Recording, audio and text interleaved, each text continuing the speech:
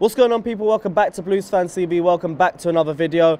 Now, we're going to do something a little different. We're going to try a little combined 11 for Chelsea versus Manchester United. I'm actually going to try to be the unbiased one here. So I've got Alex here to represent Chelsea. We've got Rants here to represent Manchester United. First place, let's start off in goal. I know it's already going to be tasty because it's Kepa v De Gea. It's the argument that Spain's been having for the last year and a half now. All I'm going to say is Spain picks Kepa. Yeah, Kepa's rubbish, bruv. You know what I mean? As much as De Gea's not on form, Kepa's rubbish, innit? So it must be, if De Gea's not getting picked, it's definitely political. It's definitely political. Maybe his girl said something or something because Kepa's rubbish, innit, bruv?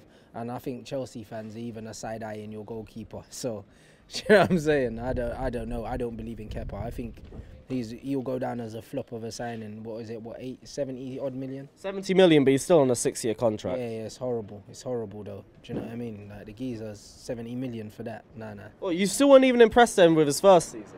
That's where he got like the third highest clean sheets in the league. Yeah, but do you know what I mean? You know what? Clean sheets, a lot of the time, come down to the unit.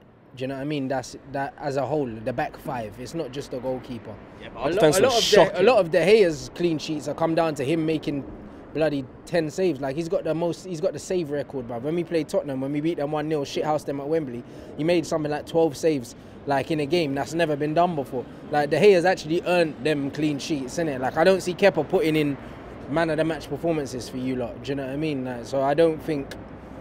Yeah, I don't think that was down to him. Because we had some dodgy defence last season. Marcos Alonso at left back, Luis and Rudiger in defence. Yeah, for sure. But Kepa, like, for me, he can't sit at the table with David De Gea, man. Not for me. No way. Ginos, you want to say something? Try and back him up. See, here's the thing. I look at Kepa and I see a goalkeeper who's had a little bit of a difficulty adjusting to Premier League, like De Gea in his first couple of seasons. Look, I mean, first season he was exceptional. I mean, you know, the amount of clean sheets he kept, the amount of times he kept Chelsea, you know, in the games at times, especially, obviously, this season too, but I think the difference is this season we've been constantly rotating that back line. That communication with the back line is the main problem here. And so he just doesn't know really who to communicate with. It's constantly rotating. And so I think, you know, I'm going to have to go with De Gea based on that because obviously, you know, the back line is consistent there. Not going to lie, it's the wrong time to try and defend Kepa in it. So yeah, let's just dash De Gea in there. Right back. Now this one I won. This one I won. Reece James versus Wan-Bissaka. I'm packing Reece James in there. This is hard because for me, yeah, like, Wan-Bissaka's more experienced, and for me, he's better. However, I think Reece James, in terms of talent, I think Reece James is more talented than him, innit?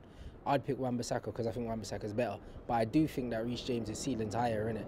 I believe that he will be a better right back than Wan-Bissaka and Trent probably in about 2 seasons. But I don't think he's there now, innit? So if I had to pick a team now, I'm picking Wan-Bissaka, but only on that. Do you know what I mean? But ability-wise, I can see why you man are excited by him. Like, I'd love to have him. Do you know what I mean? Here's the thing. I guess statistically, Wan-Bissaka's probably got better stats than Reece James right now. But Reece James only really started breaking into the team a couple months ago. But that's why I'm still saying I'd push Reece James in this. I'm trying to be unbiased in this, but I'm going to leave it to you. Wan-Bissaka has to start, but I understand why you're excited about Reece James, innit? Like, I don't think he's there yet, but all the signs tell me that I think he's going to be the best right back that England have probably in about 2 years, bro. Like, that's how highly I rate him, innit?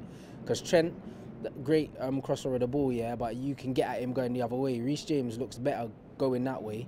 Do you know what I mean? And his delivery looks as good, bro. Do you know what I mean? Trust me, Reece James got it all on both sides. That's what we've been missing on that right-hand side. Alex, what are you saying? I think Reece James, in terms of the crossing, is definitely better. On the offense, he's definitely better than Wan-Bissaka. On defensive side, though, I feel like I've looked at everything. I've looked at stats and all that, and I think Wan-Bissaka has been the better player. So it depends on what sort of player you're looking for. Are you looking for someone who's good in the offense or good in defense, or both?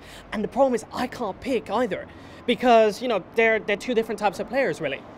In an ideal situation, I'd love them both to play. Do you know what I mean? Because both of our left backs are crap.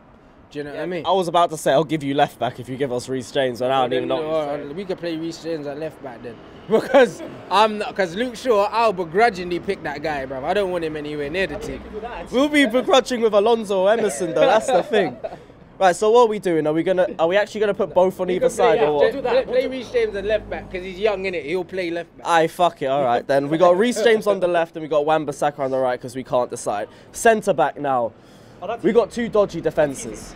Yeah, but I like I don't know. Out of all your centre backs, I'd take Rudiger, bruv. Like I would, because he's better than bloody Lindelof, bruv. Lindelof is shocking, bruv. Even over Tomori though, because I think Tomori's been the most. I like Tomori, but like I don't know. Like with Tomori, it's like I still feel like he's young, and do you know what I mean? He's not quite found his feet yet. Like, do you know what I'm saying? Like, and yeah, I think Harry Maguire's got to play because it's Harry Maguire, but even I'm looking at him a bit like. Do you know what I mean? It's a weird one for me right now. Defense is tough for all. Yeah, I think Harry Maguire plays, and then it's who partners him. If you say Tomori, you watch your team more than you watch mine. All I know is whoever you pick's going to be better than Indo. I know that. Right, so I think we got at least one player lined up in Rudiger. I don't agree with Maguire at all. If you look at his stats, they're both the same, Tomori and Maguire. And if you look at the age, I mean, Tomori has obviously not played as much as Maguire. But if the stats are very similar and a guy has played less, then it doesn't tell the full story though. It doesn't tell the full story because how I like to look at stats is like minutes played. It's like when you look at how many goals a player scored, it's how many goals have he scored per 90 minutes. Do you know what I mean? Or that's what it is. Because you look at Mason Greenwood, I think he's got like 11 goals or something like that. But when you see minutes played, he hasn't even played 4 full matches worth of minutes. Do you know what I mean? Like, that's impressive. Do you know what I mean? So it really depends on how many minutes you played and that. But I would say that from what I've seen of Tomori, he looks very good. He looks very promising again, like Reece James. I think composure. He looks very, very, very promising. But are we picking it on the level that these men are currently at or what their potential is? Do you know what I mean? All I know is the second centre-back slot, you can have it. That's all I know. So you could choose. Well, all I can say is that Tomori is definitely our best centre-back. Rudiger is second place for that. Yeah, then it's all English centre-back. You got all English back line then. That's what we moving that Tomori, okay. Tomori and Maguire. All right, cool. Let's move. Let's move into midfield. Midfield. This will be very interesting as well. Are we adding injured players to this? No. Okay, cool. So we got Pogba out of this argument Fred then. and Kante. Kante's got to be in there. No, Kante and Jorginho. Kante and Jorginho. I don't even think Kante and Jorginho should play in the same team. I think that they both stifle each other. That's one for you lot, bruv. Really? Yep. Okay, go on, build it. Because, bro, Jorginho, Kante likes to be the deepest player in midfield, and so does Jorginho. That's the difference. Jorginho likes to pick up the ball off the centre half, bro. That's where he does his damage. Kante prefers to drive forward with the ball. But Kante likes to drive forward without the ball, bro. Kante will get ahead of play, but Kante doesn't dribble with the ball. His dribbling's terrible. You seen Kante on the ball. Bro, you can't dribble. How many times has Kante picked up the ball and go past, man? It don't happen often. That's why when it does, I've seen it happen. Nah, Kante's not a dribbler. Like, Pogba's someone who picks up the ball and drives past players. Kante runs, but a lot of the time, he does most of his running without the ball. Kante don't carry the ball like that. And if he does, he carries it in space. It's not really the same. He's not going to hurt you with the ball at his feet, Kante. Do you know what I mean? Okay. And that's what it is. Kante is kind of like, he could play in a 2, but in a 3, you probably want Kante as your deepest player. Like, as a box-to-box midfielder, he ain't got a killer ball really in him. He ain't got a killer ball in him. Do you know what I mean? He's not going to hit one from 25 yards. Do you know what I mean? Like, you kind of... Kante is one of them ones where, like, in your deepest, you want him as your deepest player. Do you know what I mean? When you look when he played for Leicester, do you know what I mean? He's deepest player. Do you know what I mean? So, for me, like, Kante and Jorginho together... I think it doesn't really, the balance don't look well, bruv. When Kante was playing in a more advanced role, like under your last manager, yeah, he scored more goals, but actually his overall effectiveness in the game, he didn't look like the same player, bro. He was popping up in different areas, but he didn't look natural. He didn't look comfortable in that position to me, and he didn't look like he was enjoying it. So, I don't know. Okay. Yeah. Very debatable. Then, okay. But I think to me then, we'll have to go for Jorginho and Kovacic, because Kovacic carries the ball. You fully drop Kante?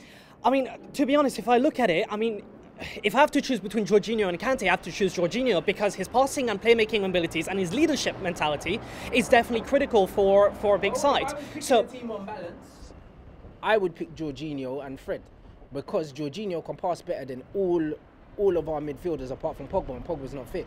For me, you need a deep lying player that can pass. That's what United don't have at the moment. Like, that's why I want someone like a Ruben Neves or something, because we need someone that can pick up the ball and play it forward. It shouldn't have to be Pogba picking it up off the back line. Do you see what I mean? So, like, I honestly think that, like, if we were talking about balance, because for me, Fred plays, innit? He's our most informed midfielder, and we got Bruno Fernandes, bro. Like, do you know what I mean? And in terms of goal-scoring midfielders, he's better than, well, you lot don't have a goal-scoring midfielder, do you?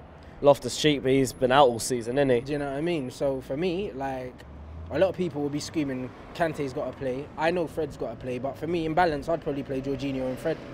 I would, so... Right, It's Alex, tough up to you. because I'm playing to me- unbiased. Because to me, it's tough because I haven't seen Fred play. I don't know what he offers. I can't really say anything bad about him. But if I have to go on balance, it has to be Jorginho and Kovacic, because obviously Jorginho collects the ball deep and obviously really Kovacic is that box-to-box midfielder that creates the spaces, that lays it off to the forwards really. So if Fred does exactly that, if that's what you're saying, then basically, yeah, then we'll have to go for Jorginho and Fred. So we're going Jorginho, Fred and Kovacic then in midfield. Yeah, let's do that. You can argue Kovacic only because he's been in the Premier League longer than Bruno. Bruno's only played one game. You know what I mean?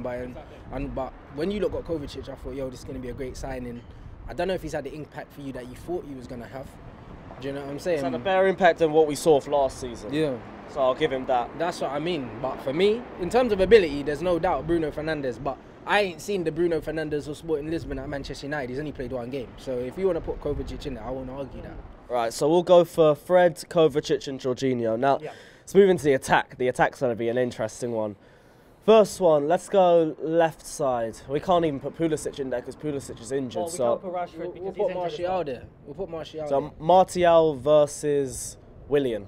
Yeah, it has to be Willian Martial. could go on the right and Abraham could go up front. Yeah, Tammy has to go up front. No, Tammy up front, yeah, but we're talking left Martial's our wing. only attacker that gets into the team, bro. Martial on the left, Tammy up in the middle, Actually, and someone else on the right, bro. Hudson-Odoi could go on the left. Nah, I'm not having Hudson-Odoi, bro.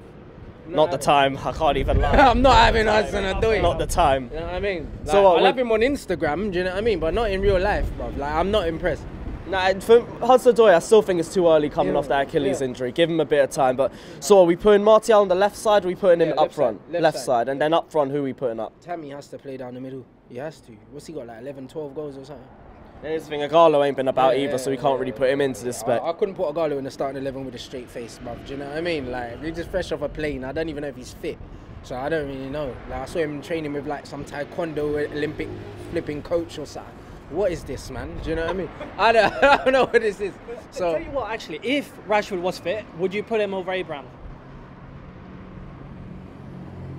not up front, no.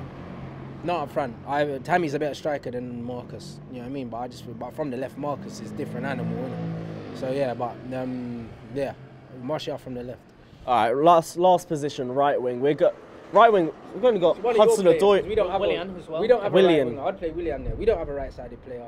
Not defending Greenwood's James. not going to start. I think James is rubbish, and Greenwood's not going to start. So yeah, Daniel James ain't better than Willian. Come on, do you know what I mean? Even like a half-fit Willian's better than Daniel James. Do you know what I mean? Like, I can't have that.